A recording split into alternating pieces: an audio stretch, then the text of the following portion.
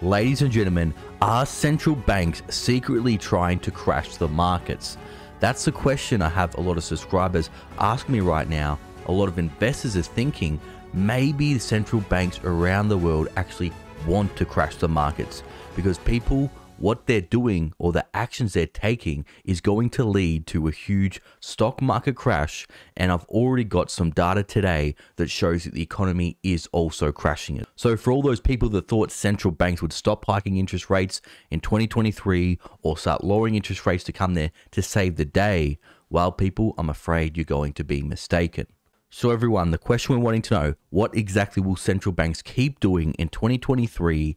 How bad will the crash get? And I'm also going to go over some new huge economic data that just came out right now that shows the economy, like I said, is going from bad to worse. So everyone, this is definitely going to be a good one. So let's not waste any time, ladies and gentlemen. Let's get straight into the news, the facts, and the data. Okay, so first things first is this, everyone. The ECB, the European Central Bank, has hiked interest rates half a percentage point as Lagarde warns of more such moves. Because what happened yesterday, we just had the Federal Reserve, they came out and they lifted interest rates by half a percentage point. Now we've got the ECB doing it, and now we also got the Bank of England doing it as well. Look at this, Bank of England says inflation may have peaked as rates hit 14-year high. The UK Central Bank lifted its benchmark lending rate by half a percentage point to 3.5%, the ninth increase in a year, aimed at taming soaring prices and the highest level since the start of the global financial crisis in 2008. So that's right, everyone. What we're seeing right now is the highest interest rates we've seen since 2008. But you know what's going to make it much worse in 2008 is debt is so much higher. People have got used to interest rates at 0%. They've got used to interest rates only going down over the past 30 years. But now what we're about to enter into is a prolonged period of higher inflation and higher interest rates. And this just may be the first round of interest rates going up, like what we saw in the 1970s. They lifted interest rates, dropped them a little bit, only to increase them higher, drop them a little bit, and to increase them higher again. And they hit a peak of around 18% in the 1970s. But what many people are focused on is what central banks are doing with interest rates. But there is another even bigger risk, people, and that is quantitative tightening. That's when central banks that printed all this money or that brought all these assets like bonds and mortgage-backed securities, well, instead of buying them, they're going to be selling them. And that's going to cause these asset prices to crash. And unfortunately, what this is going to lead to is a lot of people's pension funds own these assets. We saw what happened in the UK where their pension funds nearly got margin called, and this is going to cause people's retirement funds to completely collapse. So back to the ECB. The ECB lifted the deposit rate more slowly on Thursday to 2%, but again, people, they're still going up. It doesn't matter the speed, they're still going to the same destination. Pledging to push borrowing costs significantly higher, officials widen efforts to tame prices with a decision to shrink their $5 trillion bond portfolio starting in March. And again, people are getting very confused on what a Fed pivot is. They're thinking, well, they're going from 75 basis point hikes to 50 basis point hikes. That's a pivot. No, people, that's not a pivot. That's just slowing the pace of the rate increases. But again, they're still going to go to the same destination, minimum 5%. And if inflation doesn't go down, if we get some more black swan events, like say, for example, more shutdowns in China, more global conflicts, escalations with other countries next year, is going to cause inflation to surge again. Now, again, people, what you have to know is these interest rate hikes have a lag effect on economic data. So we haven't even seen the results of how bad the economic effects are going to be from these high interest rates because they've been risen so fast. This is one of the fastest rate hike cycles in history. But over the next 6 months, we are going to get more data. But guess what?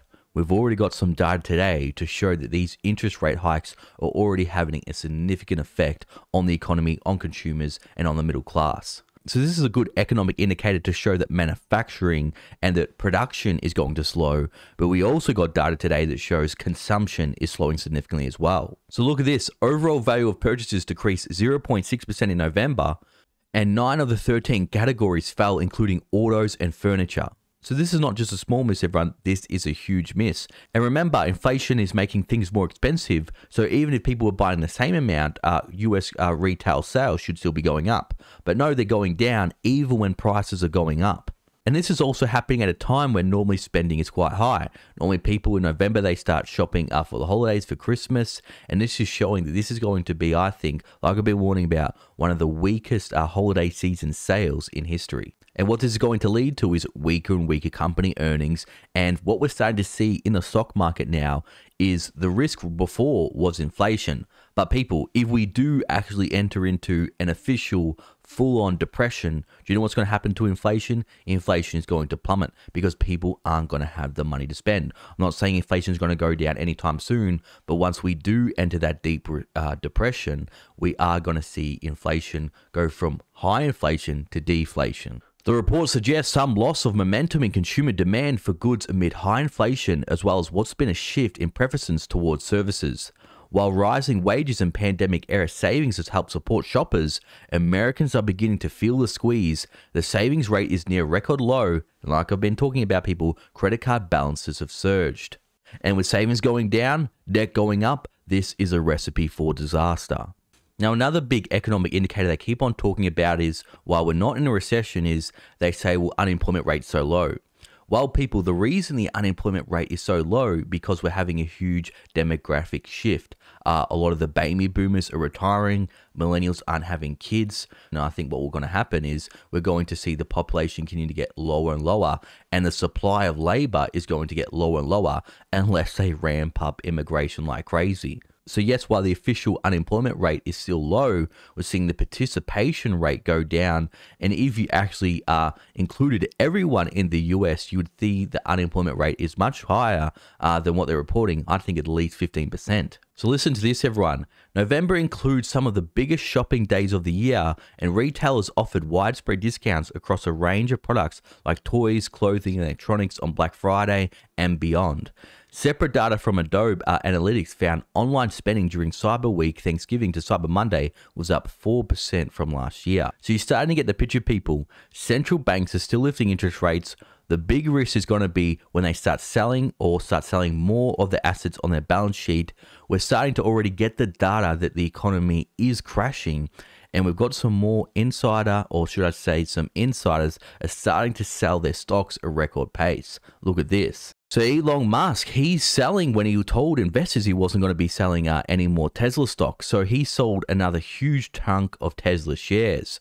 So listen to this. Tesla CEO Elon Musk sold about 22 million more shares in his electrical vehicle business, which was worth around 3.6 billion, according to a financial filing out Wednesday night. Now, again, people, he told everyone, don't worry, I won't be selling any more stock. But we're starting to see again and again and again, he's forced to sell more and more Tesla stock. Maybe he's getting margin called on the loans that he took out to acquire Twitter. He's losing millions and millions of dollars from Twitter. Hopefully, he will be able to turn it profitable. And I do like what he's doing with Twitter, trying to promote free speech. There is some other questionable things going on, but that's a topic for another video. But we're going to see more and more people like Elon Musk, CEOs, they're going to be dumping stocks when they get margin calls on these stocks. And also what this is signaling, I think Elon Musk knows that when we enter into a recession, well, we're going to see the auto market, the car market absolutely crash. What I'm seeing as well with used cars, Tesla used vehicles are some of the cars that are down the most. They're falling about 6% over the past quarter. So that shows that people may have brought into the hype of Teslas. Maybe they got it and they thought it wasn't as good as they thought it would be. Or also what I've thought about and what is going to be happening is after the holidays, once people's credit card debt gets so crazy, now that we see that US savings rate is down at an all-time low, we're going to see a lot of forced sales. People are going to be selling cars, boats, RVs. So if you're shopping for a car, boat, RV, whatever, if you're shopping for some toys, well, those people that didn't go out there and take on debt, those people that didn't buy or FOMO in at the peak of the market, you're going to see some huge discounts in 2023. So be good time for saving some cash. I'm also looking to buy a new car, but I'm waiting because I know there's going to be a lot of forced sales. I'm already starting to see it. Let me know down below if you're starting to see it. I'm driving around. I see a lot of cars for sale. People parked out the front of their house. They have a for sale sign on. A lot of people park their cars on the main road. It says for sale. I'm starting to see that pop up more and more. Also, a huge risk for cryptocurrency, I think, is Binance. Binance is saying they're fine. Well, the other day, Binance temporarily halted withdrawals of stablecoin USDC as investors' concern mount after the FTX collapse. While the cryptocurrency markets have slightly recovered about 10-15%, what's going to happen is these proceedings for these companies that are going bust, there's a lot of assets that are frozen that are going to be sold. So I think there is going to be a lot more sales pressure coming, and we're going to see more dominoes fall when the contagion of the FTX collapse continues to spread. And on top of this, we got another warning from the man himself, the bear lord, Michael Burry. So look at this tweet, everyone. Early 2002, investors were asking me why I wasn't buying World.com, and he says it feels like that now. And that's exactly right, everyone. We had these huge bear market rallies, and some of the biggest rallies in the stock market, or some of the biggest 1% day moves, are when we're in a bear market, or some of the biggest crashes we've seen in history. And a lot of people, they FOMO back in. They think, okay, we've seen the bottom. But what have we seen again and again and again in this market since the start of the year? We've seen it decline. Then we've seen a rally of around 10-15%. Then it declined lower. Another rally of 10-15%, and then it fall lower. And what I think is going to happen in 2023, because what we're in right now is we're in a fight between the markets and the central banks. The markets are saying, don't crash, don't keep lifting interest rates. You're going to crash the markets. We're going to enter a recession. But central banks, the only way they're going to bring down inflation really is by severe economic pain. And investors are in a lot of denial. And you know what was funny? All these investors were saying, don't fight the Fed in 2020 and 2021, when they're printing money like crazy, when they lowered interest rates to zero. But now they're trying to fight the Fed now. And they're trying to fight the banks now. It doesn't make much sense to me, everyone. So everyone, I know what you're thinking. Well, okay, what does all this economic jargon mean for you in simple terms? What that means is, everyone, we aren't anywhere close to a central bank pivot, and you don't want to, or I'm not going to jump into the market until I actually see the central banks cut interest rates. Not slow interest rate hikes, not pause. When they start cutting, I think that will be the time when to jump back in. But they've told us there's not going to be any cuts in 2023 at all. Do I believe everything they say? No, I don't. I take it with a grain of salt, but it's looking like inflation is entrenched and it's going to be high for longer. Again, the economic data is already showing that these high interest rates are starting to have big effects on the economy. And if you think it's bad now, buckle up, ladies and gentlemen, because it's going to get even worse in 2023. I think we'll enter an official recession. We're going to see retail sales collapse worse than this report we got here. We will start to see the unemployment rate tick up, and we'll start to see manufacturing output and GDP crash.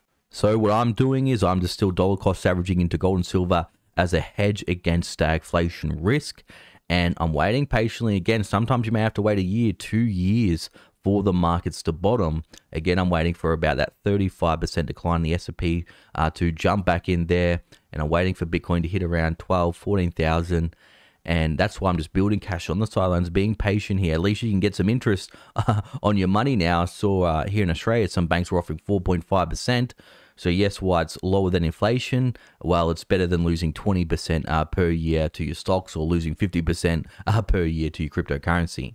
But everyone, what do you think about all of this? Let me know down below. Now, for all my loyal viewers and subscribers still watching, you're awesome. Thanks for watching. I'll see you all in the next video.